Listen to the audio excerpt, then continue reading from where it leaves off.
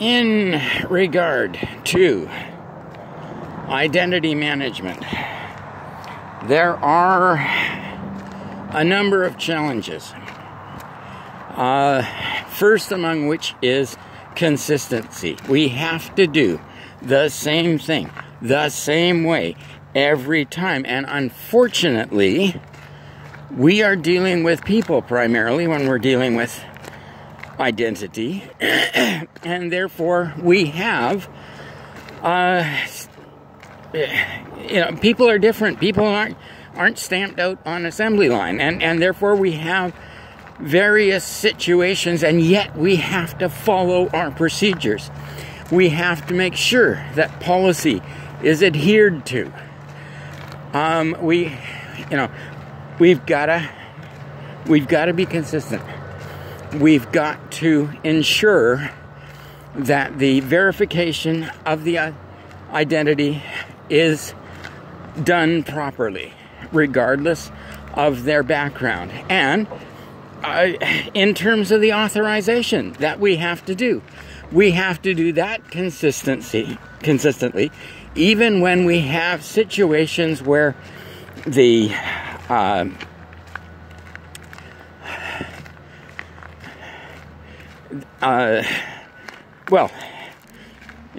situations. This is the constant situation these days, where our watchwords are agile and innovation. And management is constantly looking, particularly with regard to information technology, for efficiency. And efficiency means, in their mind, cost savings. And again, remember, this relentless pursuit of efficiency leads to fragility and brittle systems and a lack of resilience, all of which are problems in terms of business continuity. So we need to ensure that we are doing things consistently in this changing environment where, demands are being made for change all the time in the name of all of those things. Now, again, we are dealing with people, so usability is again fundamental here. We are not, we are trying not. We are all too often, we are putting barriers in people's place. And we shouldn't be. Our systems for identity management should be usable as far as is possible with regard to the demands of identification and authentication. Our systems managing access control and managing the identity have to be usable. The people, our employees in our enterprise, our customers, our clients, contractors, all the other people who have to be managed in terms of their access, providing proper access and preventing improper access, have to be usable. It can't just be barriers and walls that we put up. We want to protect confidentiality and integrity and availability sometimes. And access control is doing that if it's done properly. Putting up a wall, okay, maybe that protects confidentiality, but it certainly does nothing for availability. So, we've got to do that. And reliability. Now, there's some similarities there to consistency, but we have to be able to rely on these systems. There can't be loopholes in them. There can't be problems, windows left open. Very often in security, we go around shutting all the windows and leave the back door wide open. But anyways, we have to have these systems that are reliably managing, controlling the access, providing access when it is needed, and preventing access when that is what is needed. Scalability. Information technology.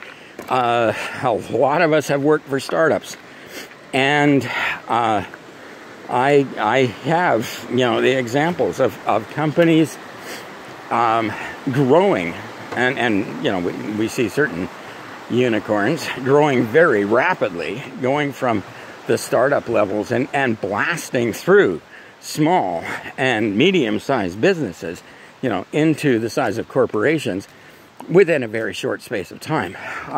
So the technologies that we put in place with regard to our access control, the tools that we are using have to be scalable. It's interesting, public key infrastructure and asymmetric encryption and everything behind that, very, very complex. But of course, seen as the addressing the problem that symmetric encryption had in terms of scalability and the number of keys that you had to manage. And yet, Kerberos, an older technology, was actually incredibly scalable. It was really interesting how large you could get a system, and secure everything, all the resources, all the users, and it would manage it up to quite a sizable corporation. So look at scalability, but don't sell yourself short on some of these simpler tools that may be actually very usable there. And finally, efficiency. And as I mentioned, again, we have to be efficient about what we are doing, but do not pursue efficiency at the cost of everything else. And this very often happens these days. And efficiency is needed. We have to be cost effective. We are going to be called on that cost benefit analysis issue over and over again. Yes, we have to pay attention to that, but be aware, when you pursue efficiency, as the single focus, as your God, and that does seem to be the way that business is moving these days, you get to a situation, and the pandemic pointed this out in giant, blazing colors, that efficient systems are brittle. And when something goes wrong, it just all falls apart. So there is a balance there. We have to be efficient in what we're doing, but we cannot make it yet another problem.